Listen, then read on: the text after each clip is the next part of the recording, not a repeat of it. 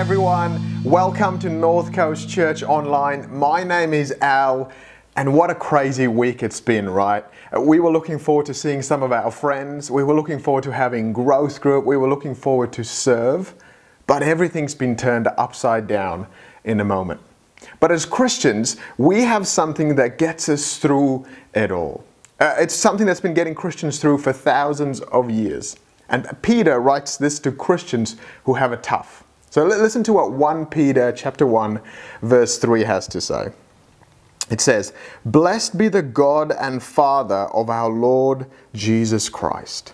According to his great mercy, he has caused us to be born again to a living hope through the resurrection of Jesus Christ from the dead." See, we have a hope. It's a living hope because our hope is a living person, Jesus, who's been resurrected from the dead.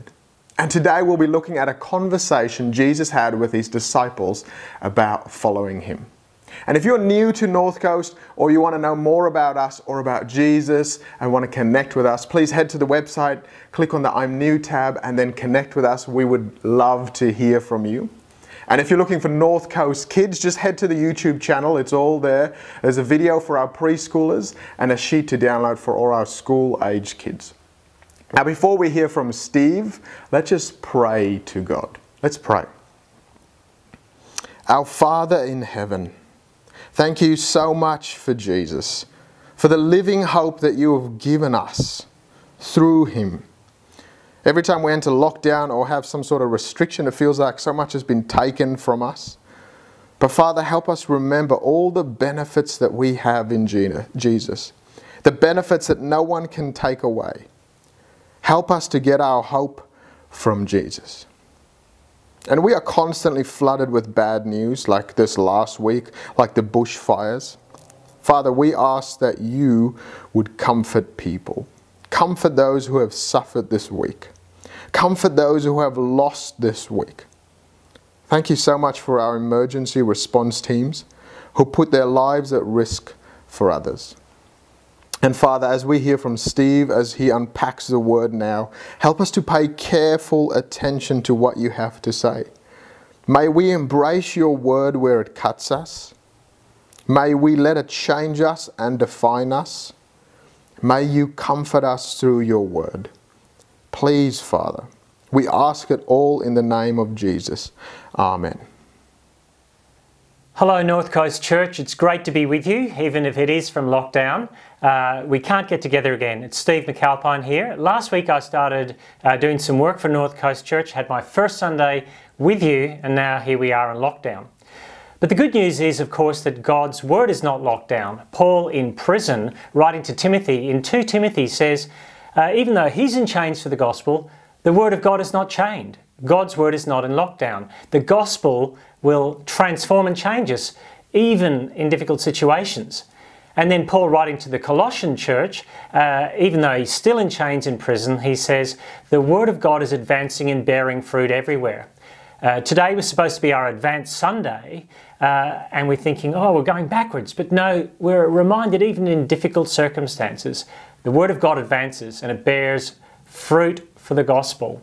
And that's what we're praying that it will do for us, that it will bear fruit for the gospel in our lives as we hear it. So I want you to be encouraged by that. One other thing before we look at our final in the Served series today is that next week we start a series on the first 17 chapters of the book of 1 Samuel in the Old Testament. It's called The King's Gambit. And we're going to be looking at the big picture of God working sovereignly in a world where there's so much chaos and disorder. And what that means for you, what that means for us as a church, what that means for our world. So that's next week, 1 Samuel, The King's Gambit. But I'm going to pray for us. And then wherever you are in your Jimmy Jams or whatever you're doing at the moment, sitting having a coffee in your lounge room, if you're on your phone or wherever you are, I want to pray for us, and then we're going to look at this final week in our Served series. Let's pray. Father God, please help us as we hear your word to take it on board and put it into practice and be amazed by how much Jesus has served us, and in our response, we would serve others. Amen.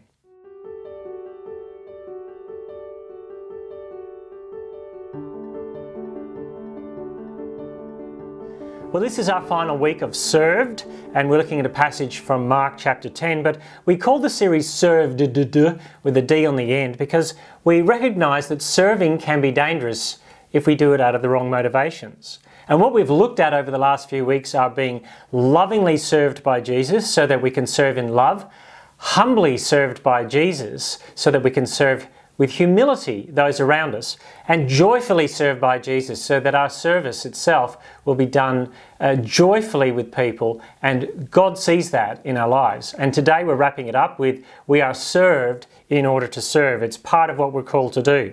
And we're looking at a famous account in Mark's Gospel, and Jesus is on the way to Jerusalem, and he's already told his disciples that that's where he's going. He's heading up to Jerusalem where he's going to be crucified and killed and then rise 3 days later. And they don't quite get what's going on, these disciples. He's spoken of his death often enough, but they don't get it.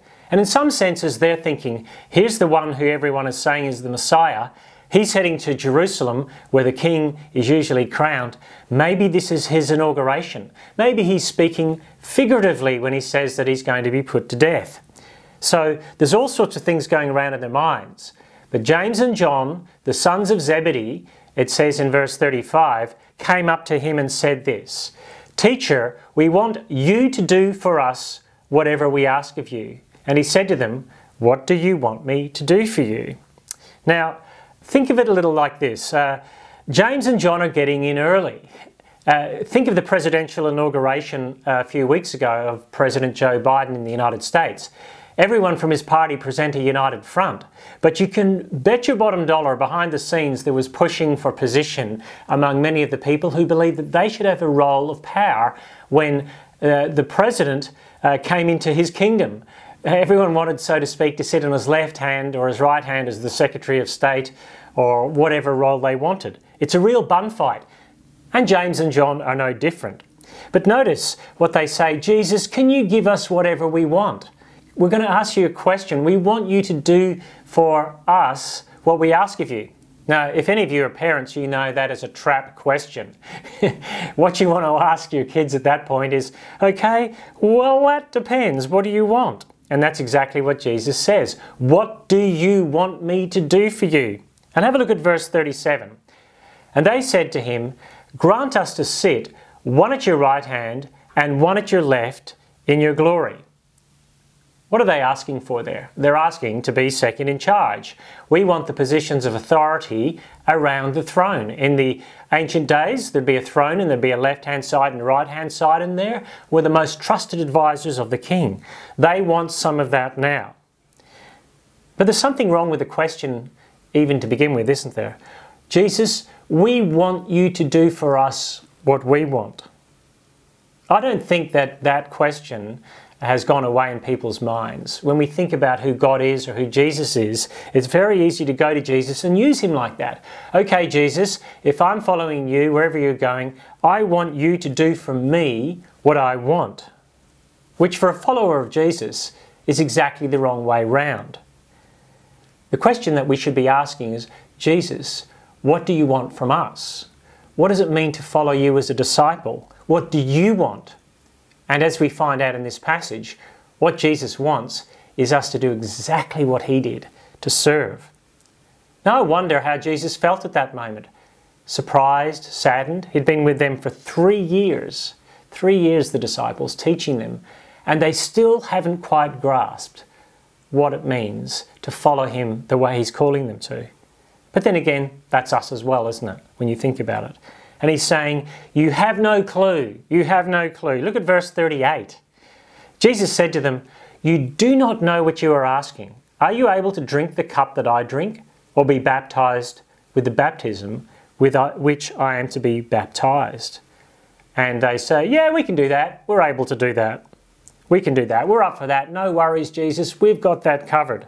Give us the list of things to do. Baptism, whatever that means, the cup, whatever that means. I'm sure we're onto it. And then we can get some of that good stuff and sit at your right hand and your left hand. In a sense, James and John sound like the expert bloke who's watching the footy on the television, who knows how it should be done. Yeah, I could do that. Who feels that if he was given the chance, he could just nail it. He could get exactly right what he's been called to do. But if you put him out there on the park with the professionals, he'd fail. And Jesus is saying exactly that. He's hauling them back. And he goes in verse 39 and 40 is what he says. Jesus said to them, "The cup that I drink, you will drink, and with the baptism with which I am baptized, you will be baptized. But to sit at my right hand or at my left hand is not mine to grant, but it is for those for whom it has been prepared." They just don't get what he means by the cup or the baptism. You've all seen the meme, famous now I suppose, from the Princess Bride movie, where the character says, "You keep using that word. I do not think it means what you think it means." And Jesus is saying to them, "Oh, you think you know what I mean when I say drink from that cup or be plunged into what I'm going to be plunged into?" That's what baptism means. Well, guys, you're in for a shock. And my left hand and my right hand. Let's see, when I get to Jerusalem and the story unfolds, what will the left hand and the right hand side of me look like? It'll look like two crucified robbers on the side of a crucified king. You keep using that word. I do not think you know what it means. That's what Jesus is saying. Jesus is indeed going to Jerusalem, but the glory that he will experience will be a very different kind of glory. The throne that he will mount will be a very different kind of throne. And those who are on his left hand and his right hand side will be very different to what James and John get. They have journeyed with Jesus for 3 years and they still don't get it. They still think it's about Jesus doing for them what they want. Not like us, of course. We're far from that, aren't we? But let's go on. Let's finish the story, because word gets around to the rest of the disciples that James and John have gone in for the rich pickings, so to speak. Look at verse 41 with me. "And when the 10 heard it, they began to be indignant at James and John." They're going, "Oh, how dare they say things, harumph, harumph. That's just terrible." And they're all having fainting fits about it. "How dare, it's scandalous." What they really mean is, why didn't I get in first? They're feeling the sour grapes of it all. They haven't been able to get in first before James and John and ask for the good stuff. But see, here's the thing with Jesus. Jesus has got a great way of looking past the external right to the heart. In fact, that's what's so special about Jesus in these stories in the Gospels. He sees past all the stuff that we say on the surface and he gets straight to the heart of the matter. Because what he doesn't say is, "Okay, you 10, I know you're indignant, I feel it too. Come here, James and John, let's have a little talk over in the corner." No, he gathers them all around them. He gathers the disciples around him because he knows their hearts. And he's going to show them how the kingdom works. And he's going to contrast the kingdom of God with how the kingdom of the world works. He's going to say, here's how the kingdoms of this age work, and then I'm going to contrast it with the kingdom of God. Have a look at verse 42. "And Jesus called them to him and said to them, 'You know that those who are considered rulers of the Gentiles lord it over them, and their great ones exercise authority over them.'" Here's the thing. People haven't changed, have they? 2,000 years ago, today, whatever it is, everyone wants to get into the position of being served. When you go to a fancy restaurant, there's nothing quite like being the person who's being served. And when you get to a certain age and you no longer have to be a waiter as a young person going through university or doing the dishes at the back, there's something kind of smarmy about being the people who get to sit down and be served. There's something nice about it. There's something nice about being, "Oh, you're special, come to the front of the red rope and be let into the club early." And it's not just in politics or business or kings or rulers. It's influencers, socially acceptable types. If you can be the person who's there at the front and always being served and everything given to you, that's you winning. That's winning in our world. When you're the one who can call the shots, if you're the one who can dial room service and someone else is paying for it, and if you're the one who gets the fancy table, that's the goal in life. That's how the world works. There's another great thing that was on the internet. It was on Vine, I think, which Vine has gone by the wayside, where some bloke's driving in a car and he just says, "My goal in life is to blow up and then act like I don't know nobody." My goal in life is to blow up and then act like I don't know nobody. I want to get famous enough to have people running after me, to serve me, and then I will ignore the plebs. One of the really sad things about listening to the whole Michael Jordan story, as people have watched the Last Dance series on Netflix, was some of the commentary by people like the equally famous basketballer Charles Barkley, who said that whenever he went out to places with Michael Jordan and Tiger Woods, the golfer, he would follow behind them because he would have to tip the waiters, the valets, the bellhops, all the people that Michael Jordan and Tiger Woods wouldn't even throw a coin to, despite how vastly rich they were. He would go behind them and tidy things up. Both Michael Jordan and Tiger Woods had a view of people that they would lord it over them. And Charles Barkley remembered his past too much, how he came up through the ranks, to let that go past. You know what Jesus does here? He flips the Michael Jordan, Tiger Woods thing 100%. Look what he says. Not so with you. Verse 43 reads, if you have a look at it, but it shall not be so among you. That's how it starts. It shall not be so among you. But whoever would be great among you must be your servant, and whoever would be first among you must be slave of all. Verse 44. So verse 43 and verse 44, Jesus flips it. And in the original, it literally says, not so among you. Not so among you. There's a pathway to greatness, says Jesus. There's a pathway to being first. And everyone's going, okay, Jesus, tell me what that pathway is. Should I get rid of the negative people in my life? Should I Mary Kondo the house? Should I get rid of that which does not bring me joy, or get rid of those who do not bring me joy? What is it? And Jesus nails it here. It's pretty simple. The pathway to greatness, the pathway to being first, be a servant, be a slave of all. And you go, wait, will this be in the exam? I mean, how do we do that? Jesus is saying your path to greatness is serving. Your trajectory to first is last. You see, and we don't want to hear that. We just don't want to hear that.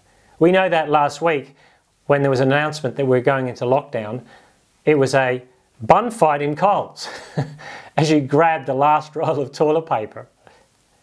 We're told in our culture, aim for greatness. Don't let people get in your way. And Jesus says, we have to aim for last.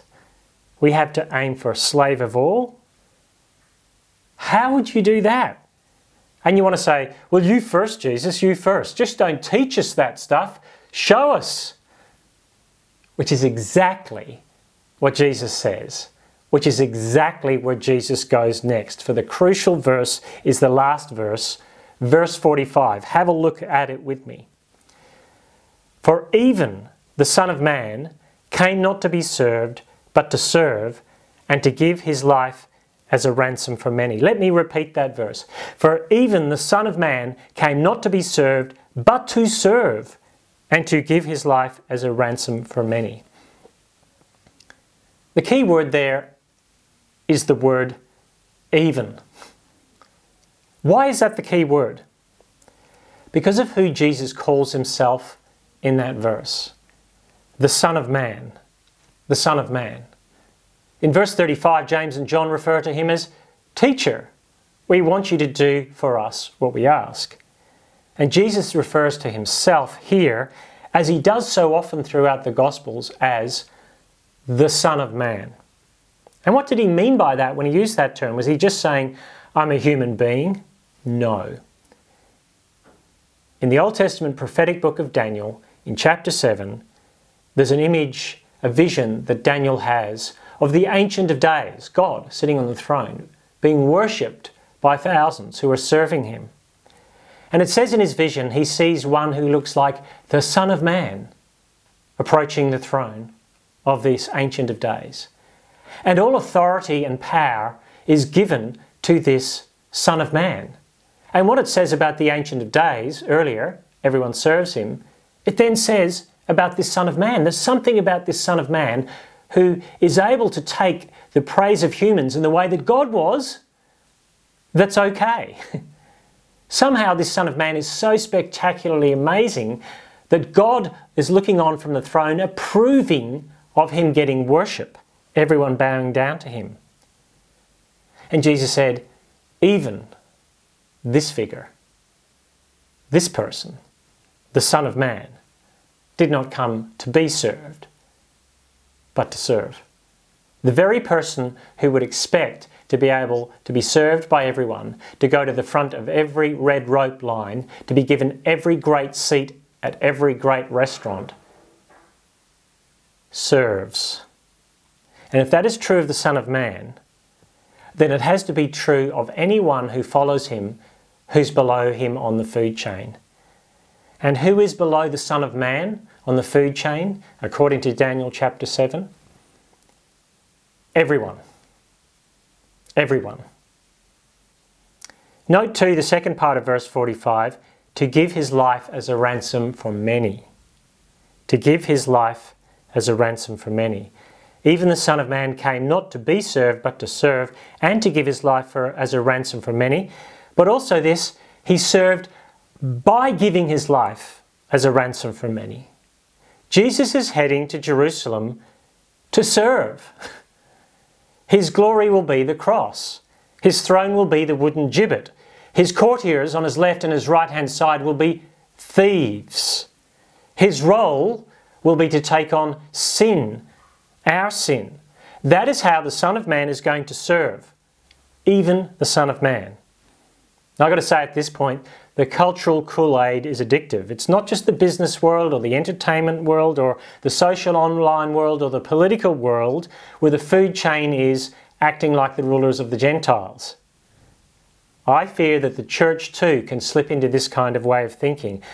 And I've spent much time over the years dealing with situations where I see leaders grasping at power, or people in church being treated poorly, or people trying to climb the church ladder, so to speak, to get the best gigs, and operate in the green rooms and rope off areas for Christian celebrities. What have we forgotten if we do that? What have we missed? We've missed this. The path to greatness is serving. The path to first is to be a slave of all. And Jesus did that. But it's also this. Greatness and firstness are not defined by this age, but the next age. Don't serve at church in the hope that you get to move up the food chain or you get to be in charge. Don't serve with the intention of climbing the ladder to a position where you can get others to serve you and your interests. Serve because on the last day, the Son of Man, before whom all of the creation will be worshipping and bowing down, will lift you up and say to you, "Well done, good and faithful servant. Enter into the joy of your master." Jesus served us, even the Son of Man. Even the Son of Man. And in response, how could we not serve him and by extension others who so humbly, lovingly and joyfully served us? Let our requests to Jesus be not, "We want you to do for us whatever we ask," but rather, we want to do whatever you ask of us. And let that begin with serving. Serving here at North Coast Church, but in other places, in our families, in our work settings, whatever setting we're in. Because we have first been served, even by the Son of Man. Amen. Hopefully see you next week in person.